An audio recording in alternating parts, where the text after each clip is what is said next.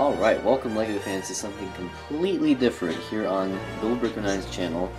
And I know I just said LEGO fans, but you may not necessarily be LEGO fans, even though that is my specialty here on BilboBrick09. But today I figured I would do something completely out of the ordinary. It's not plastic related at all. Well, I guess I can't entirely say that.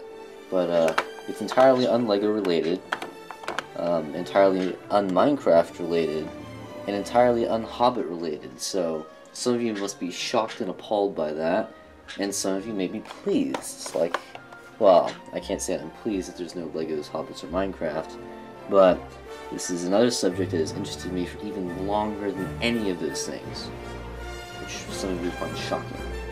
So this is something I've been wanting to do for a while, and since I just got my new HD camera, I figured that this would be a good time to do it.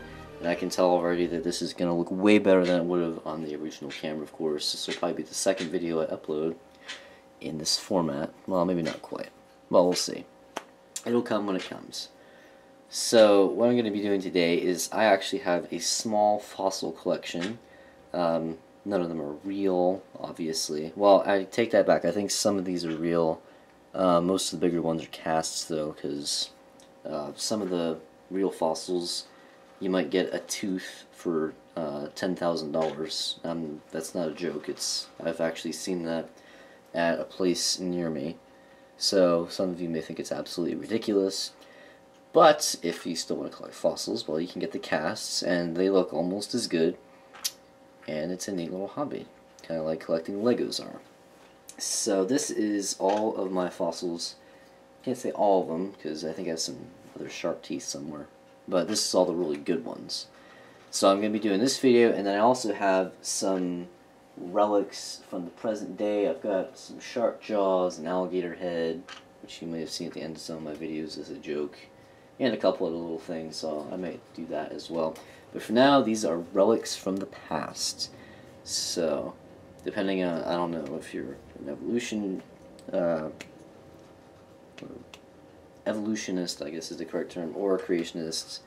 Doesn't matter. I'm going to try and please you both. I don't want to offend anyone, and I want to please everyone as far as possible. So I'll try and take a non-biased view here as much as possible, and I think it'll be lots of fun. And I'll be giving you some facts about the different animals as we go along. So I guess we'll start with some of these smaller ones. Now, evolutionists believe that these came first. If you're a creationist, obviously, you'd believe everything came at the same time. But I figured I'd show them first instead of smaller, and some of you probably won't think it's cool as the other ones. So here we have a trilobite. Now these were extremely common at one time. There have been tons of fossils found of these all over the world. I believe quite a few in the UK have been found. So a lot, the Paleozoic era, as the evolutionists believe, is the first major chunk of time, and the UK has a lot of fossils from that period. We see giant millipedes, longer than a human is tall, and all kinds of other neat stuff there. But lots of trilobites, I believe, there as well. But these are found all over the world. Let me look this up real quick. You can keep looking at that, and the Palace Cinema in the background there. I believe they may have been found on every continent except Antarctica. Let's see, yeah, fossil finds worldwide, so maybe even on Antarctica. So the name means three lobes, because all trilobites actually are divided into three what they call lobes. The head area is one of them, and I can't say for sure where the other two are divided.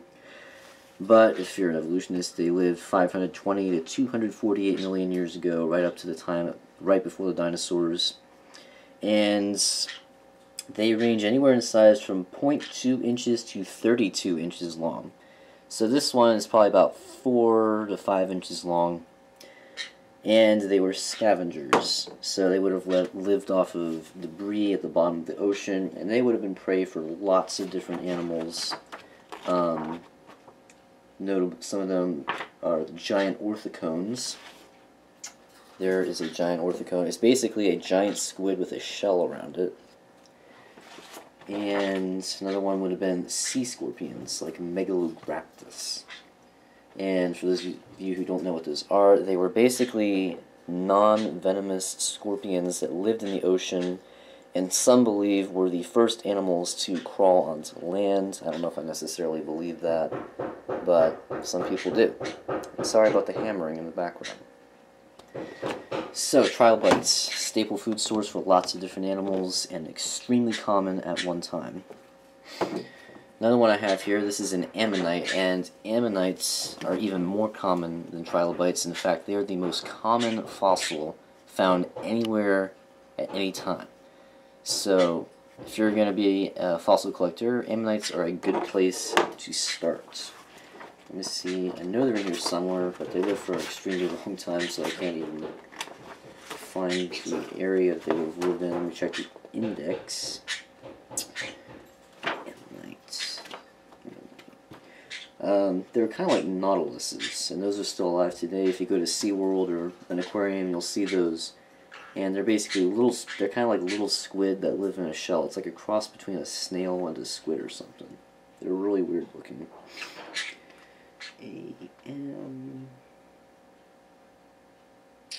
Here we go. 76. Yeah, ammonites. Named after the Egyptian god Ammon. I have no idea why they're named after him. You have to look that one up. It's a type of cephalopod mollusk, and of course, we still have cephalopods today. And here's that animal I was telling you about, the nautilus. Those are still alive today. They're really weird looking, but they're pretty cool. Supposedly they lived 400 to 65 million years ago. That's when the dinosaurs would have died out.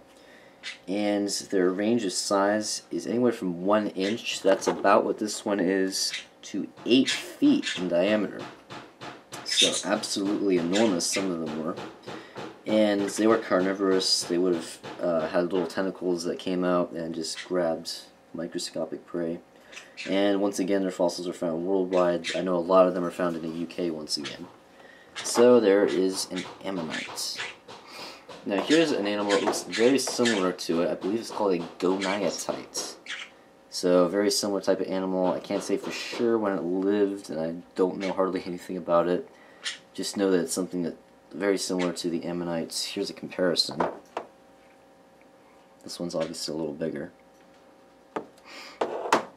So, and then this is called Orthocaris. It would have lived a very long time ago, and you can see it there. I think it was just a little invertebrate that probably lived at the bottom of the sea, or it may have been a kind of squid. I'd have to look it up. I'll try to remember to put something in the description maybe about that. So you have Orthocaris and the goniatite. Let's get on to some bigger things now.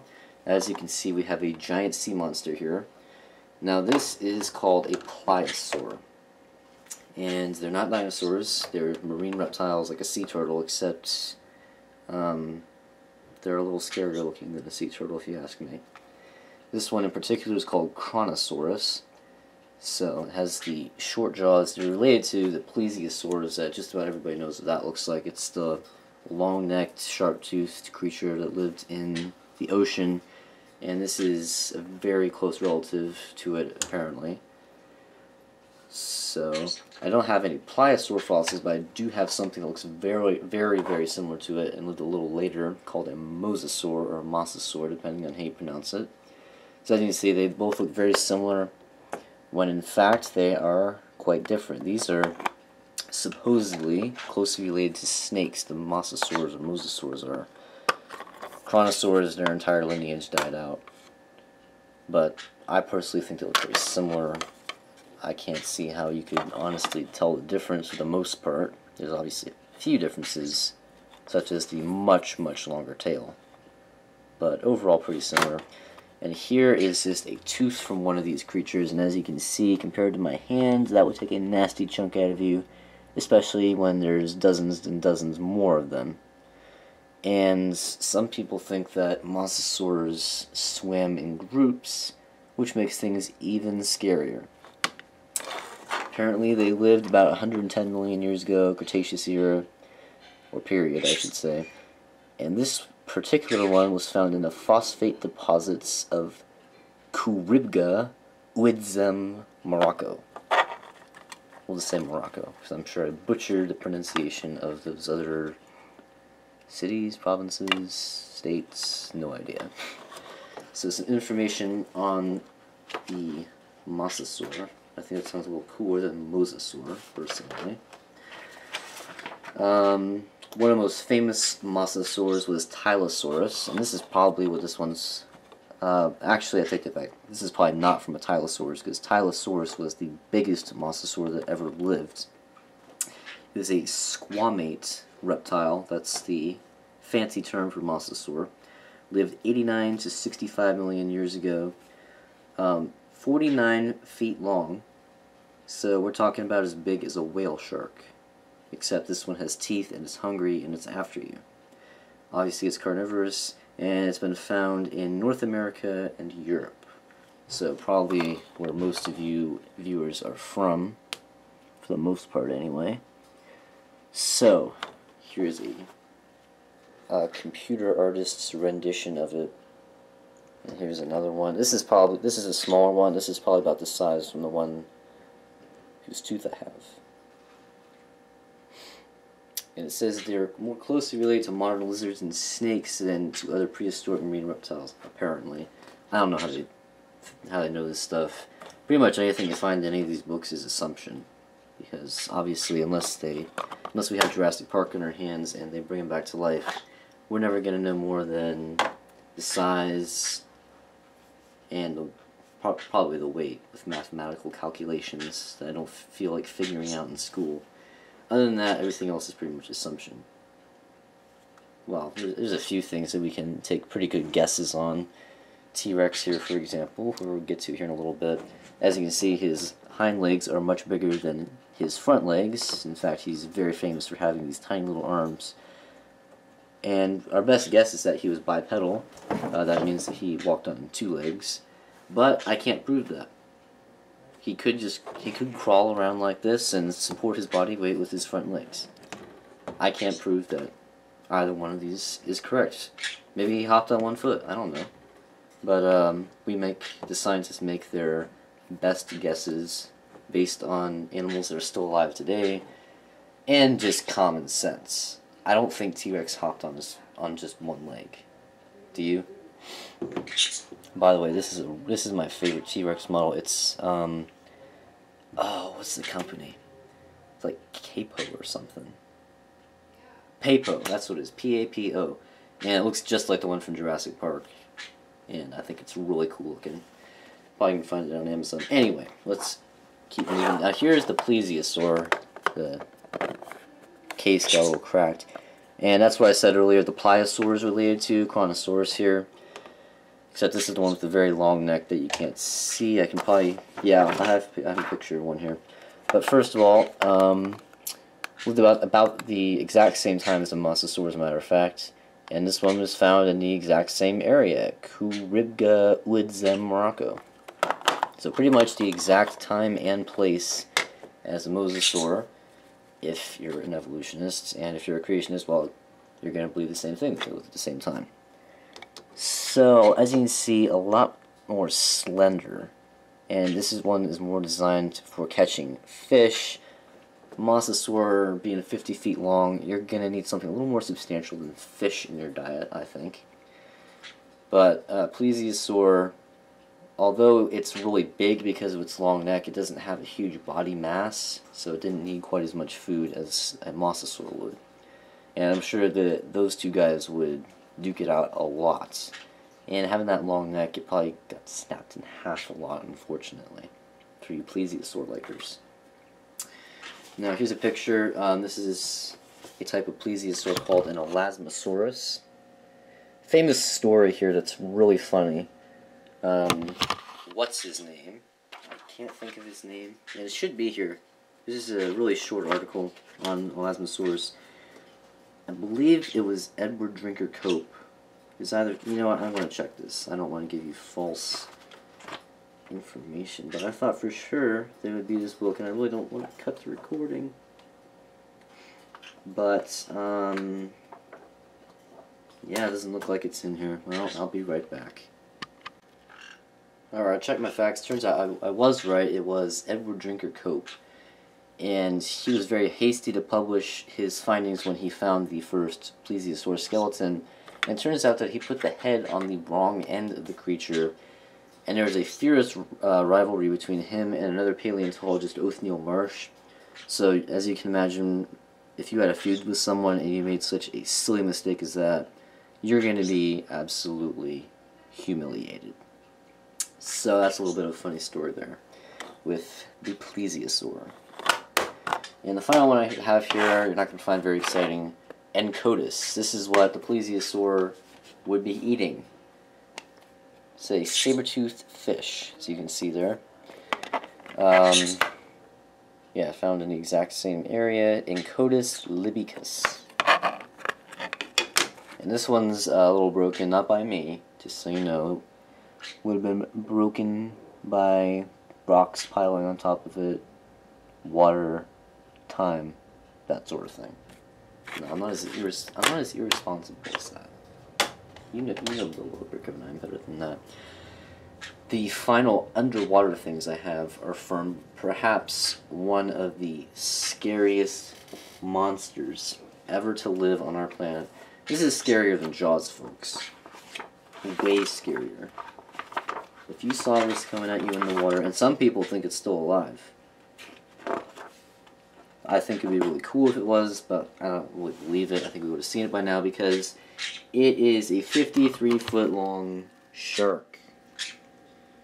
There is a man, Nigel Marvin. He's very, very interesting naturalist, and he's got some very cool shows out. I would highly encourage you to check them out. Chased by Dinosaurs and Prehistoric Park are my favorites. But anyway, he's standing inside the jaws of Megalodon. For comparison, that is a modern-day shark. If I tried to stand in there, well, let's just say I'd probably have lots of scrapes all over me, and I'd probably be very sore the next morning. But yeah, you can stand comfortably inside the jaws of this shark here, and that is Megalodon. Carcharodon megalodon, a whale-killing shark.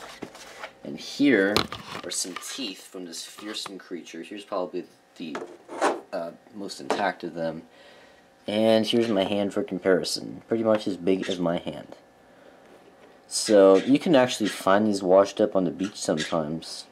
So make sure you're looking out for giant shark teeth when you're at the beach, folks. Even though I know that sharks are the last thing you want to be thinking about when you're at the beach, unfortunately. In fact, it's actually like the first thing I think about when I'm at the beach. Anyway, so here is the tooth from Carcharodon megalodon, and here's some smaller and less intact megalodon teeth. Wish I had a great white shark tooth here. I know I have them. I just don't have them on me right now. But you can just imagine they're about as big as that part of my finger. So, Carcharodon megalodon. It was a Neosilatian lamnid shark. Don't ask me what that means. And supposedly it lived 16 to 1.6 million years ago, but as I've mentioned before, there's a large group of people who think that this dude's still alive, stalking the deep ocean and killing whales and stuff. That's what this thing ate, by the way, was whales. This thing could probably easily take down a blue whale. So, if you ever see one of these, make sure you tell me in the comments. As long as you live, of course. But yeah, pretty scary stuff there with Carcharodon megalodon. Now I know that as fascinating as Megalodon is, dinosaurs, of course, are still the most appealing prehistoric extinct animals alive. And I do have a few cool fossils here for them. I guess I'll save T-Rex for last, because T-Rex is everyone's favorite. I'll start with this. It's an herbivore. And a lot of people just aren't fascinated by herbivores instead of by carnivores. This looks like a tooth, but it's actually the thumb spike from Iguanodon. Iguanodon was, I believe, it was definitely, yeah, it wasn't the first dinosaur found, it was in the top 3 first dinosaurs to be found, I believe. And this is kind of what made dinosaurs famous, because they actually made big, hugely inaccurate statues of them at the palace in England. And they're still there. You can still visit them, but just know that they are nothing like the real animal. They got them on 4 legs, and they have this on its nose, even though it's on its thumb, we now know. And let me find a picture, just so you know what it looks like in case you haven't seen Iguanodon before. But it's one of the first dinosaurs that people will probably think of after T-Rex and Stegosaurus and all that. So there's Iguanodon. You can see here that is the thumb spike. So you can imagine how big the rest of the animal is. So Iguanodon, that means iguana tooth. I guess they think that the teeth look very similar to an iguana's, or at least they used to think that back in the 1800s before they did a large amount of studying on both of the creatures. It was an ornithischian, ornithopod dinosaur. And those were like the duckbills, those, and I believe like the stegosaurs as well. Supposedly lived 144 to 112 million years ago. That would have been the early Cretaceous period, a little before T-Rex. So he probably would not have met T-Rex, as a matter of fact. It was 33 feet long, and you can see a human compared to an iguanodon there. You could definitely be impaled by one of its spikes if it got angry at you, but most likely it wouldn't, because it was an herbivore, of course, just eating the plant matter. And it probably used those thumb spikes for defense from creatures such as the raptors. And we'll see some raptors here in just a few minutes. And fossil finds in Europe, Asia, and North America. Found in Europe, of course. Oh, and here it says that it was the second dinosaur to be identified by science right after Megalosaurus, which was a dinosaur similar to a T-Rex. So, last look here at an iguanodon thumb spike. So, you can see my thumb there, and this is just the thumb spike. So you can imagine what kind of damage that would inflict on a large predator. Alright, next up here we have... Well, I guess I'll go ahead and show you this one. Now, I don't think a lot of you are going to know what this is, at least not at first glance. It's actually a claw from Baryonyx. Now, if you've seen Jurassic Park 3, there is a predator in there called Spinosaurus, and it has a big sail on its back, and it actually ends up killing T-Rex, much to my dismay. But Baryonyx was similar to a Spinosaurus, except it wouldn't have had the big sail on its back, and unfortunately this book does not have a Baryonyx in it. But it was kind of like a cross between a T-Rex and a Velociraptor. So, you can imagine pretty scary stuff there. And it would have used this apparently for catching fish in the streams. A lot of people think it was a fish eater. I may have a model of Baryonyx. I don't think I have it here with me right now, though. That doesn't look like it, unfortunately. But Baryonyx is a pretty scary theropod dinosaur. Caught fish in the Cretaceous period with this big claw. And here's my hand as a comparison. It's way bigger, way longer than my hand anyway. And of course, it's a cast. Got a dinosaur world that's quite a ways actually from my house. But it's worth going there every once in a while, I think. So, Baryonyx claw. Look up Baryonyx if you want to know more about it. Second to last thing I have is something from Velociraptor. Now, everybody knows Velociraptor. He's one of the main antagonists in Jurassic Park. The thing is, you have to get that notion out of your head. Velociraptor was nothing like the raptors from Jurassic Park. It was way smaller, but no less smart than they're portrayed in the movie, apparently. They were extremely intelligent. Some people think that they may have been as smart as apes or birds. Birds like this. Personally, I think she's an idiot, but apparently there's some intelligence in there. I don't know. I can't find it myself, but apparently there's quite a bit of knowledge in that little brain behind that fearsome beak. But anyway, here I have two Velociraptor relics. The first is its toe claw. Now, this was used for slicing open prey. If you've seen Jurassic Park, you may remember Alan Grant scares that little boy by describing how he would be killed if there were velociraptors around him, because he makes fun of it by calling it a 6-foot turkey. except they were not 6 feet. In fact, they were about 6 feet long, but definitely not 6 feet tall. Velociraptor meaning swift hunter, can also mean swift thief. It was a theropod dinosaur, most common raptor, well, I should say the most famous raptor. Lived 80 to 70 million years ago, so would it have met T-Rex? Let me look that up real quick. I know that everybody wants to know what lived at the same time as T-Rex. Possibly. Possibly. Probably not, though. But it's definitely possible. And it was 6.5 feet long, but as you can see, it was only about half as tall as a human, not taller than a human as shown in Jurassic Park. Of course, it was carnivorous, and so far the only fossils that have been found are in Asia. And yeah, it says right here, the velociraptors depicted in Jurassic Park were well over twice the size of the real animal. So they're not quite as scary as they are in the movie. I don't think they could open doors. I think that was some Hollywood hype there, honestly. Although it was in the book too. And the second relic I have from Velociraptor is its skull. So as you can see, its skull isn't enormous. Here's my hand as a comparison. Stretched out to its max. But inhabited the deserts of Mongolia in the mid-Cretaceous period. It would have hunted in packs, apparently. They've found lots of Velociraptor skeletons together, hunting small ceratopsians. Ceratopsians are like Triceratops, except a lot smaller than Triceratops.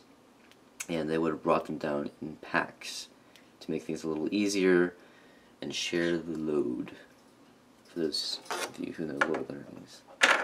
And this one happened to come with a nice stand to put it on, so very nice. This particular one, 6 feet long, it would have weighed about 50 pounds.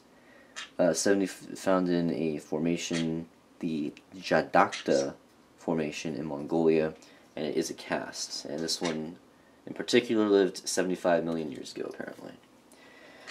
So there's Velociraptor. Pretty scary stuff, but I still don't think it's quite as scary or as famous as everybody's favorite dinosaur, Tyrannosaurus Rex. So there we have Tyrannosaurus Rex. We all know what he looks like. We all know he's really scary. He haunts everybody's dreams, or I should say nightmares. And every little kid would love to meet Tyrannosaurus Rex one day, in safety. That is.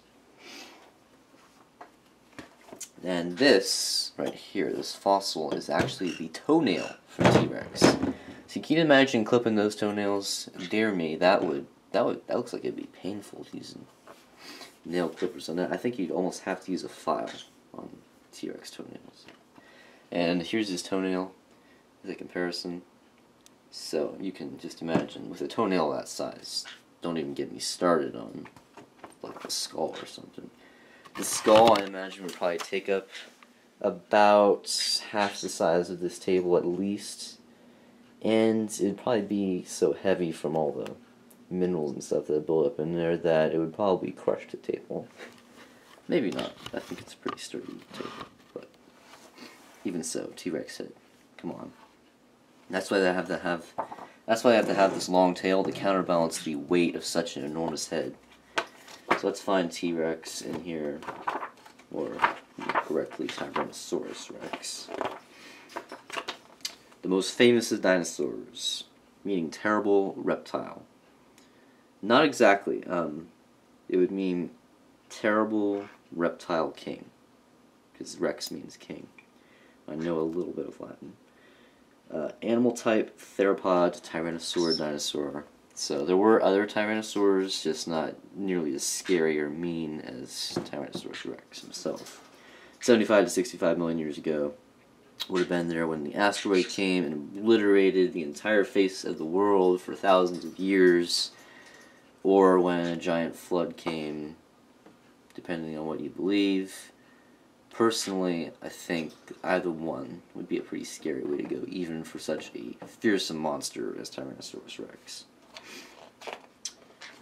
And carnivorous, of course, 40 feet long, about half that size would be its height, I think. And you would come up to about his thigh. and fossil finds in the USA and Canada. So right here in the USA we had T-Rex.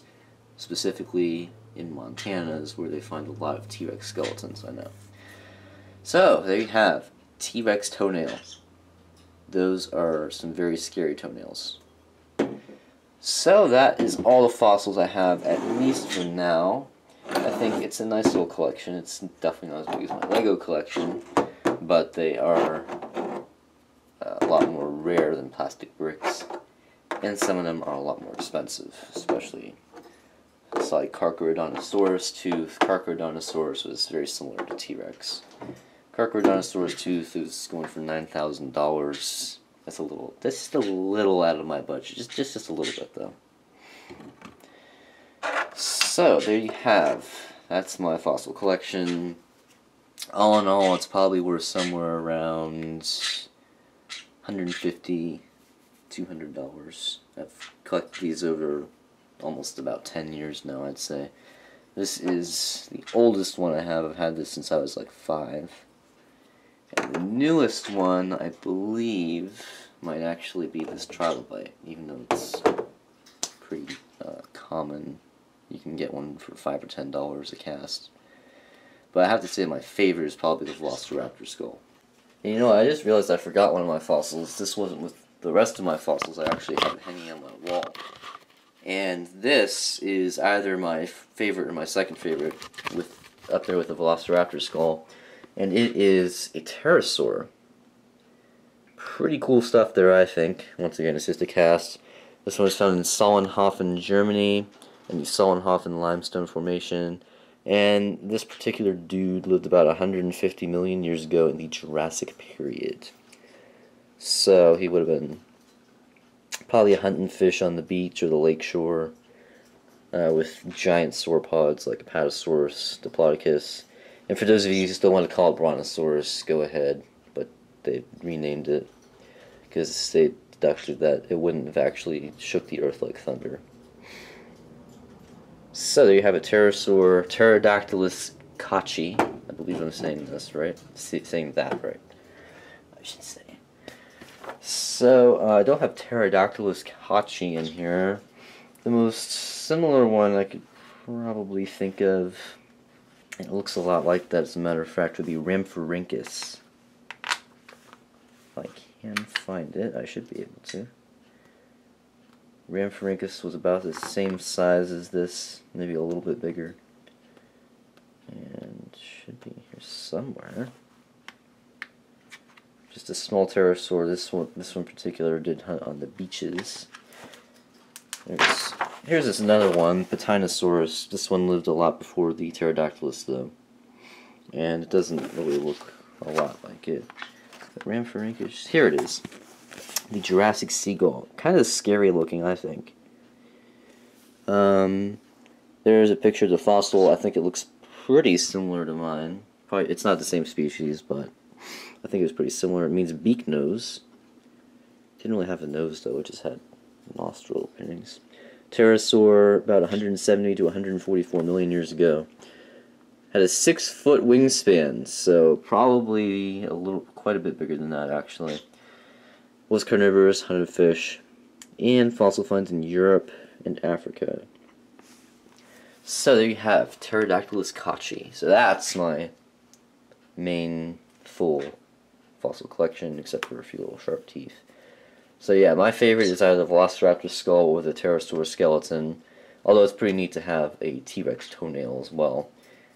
And sharks that could have been big enough to eat a blue whale. Mosasaurs are awesome, so all kinds of cool stuff here. If I was going to get another fossil, I think I'd want to get something from a Spinosaurus. If you've seen Jurassic Park 3, it's the big guy with the sail fin on its back that kills T-Rex at the beginning of the movie, much to my dismay. And by the way, this book I was referencing, I highly recommend The Complete Guide to Prehistoric Life, or if you want to rename it, Extinct Life. Has all kinds of dinosaurs, not just dinosaurs, but marine reptiles, pterosaurs, stuff that lived before dinosaurs, woolly mammoths, trilobites, all that good stuff. It doesn't have every dinosaur in here, but it has quite a few. And that's T-Rex, by the way. It's a complete guide to prehistoric life by Tim Haynes and Paul Chambers. And this, the pictures are from an outstanding series called Walking with Dinosaurs. And then there's some prequels and sequels before the dinosaurs, Walking with Beasts, Allosaurus, Chased by Dinosaurs. So there's a whole series there, probably all total about 10 to 15 hours of footage. It's amazing footage. And if for nothing else, even if you don't agree with anything they're saying at all, it's just a nice way to visualize the dinosaurs other than some of the incorrect stuff in Jurassic Park, such as the 6-foot-tall velociraptors. And don't even get me started on the Dilophosaurus that spits venom from 50 feet away. That's ridiculous. So, thanks for tuning in to this very special episode of BilboBrick09. Of course, lots more LEGO reviews coming. I'll have a few more videos like this with some alligators and sharks and stuff. If I get any more fossils, I'll make sure that I shoot some videos on those. And as I mentioned before, except for a few videos I'll be uploading within the next couple months, BilboBrick09 is now in HD. So, pretty exciting stuff there. So, make sure you start collecting some cool fossils. Check out Walking with Dinosaurs, the complete guide to prehistoric life. And of course, if you haven't seen it, Jurassic Park is a good place to start too. Amazing movie, it just has a few little inaccuracies. So, thanks for tuning in. We will see you next time. And next time you go swimming, let me know if you see Megalodon. That is, if he doesn't eat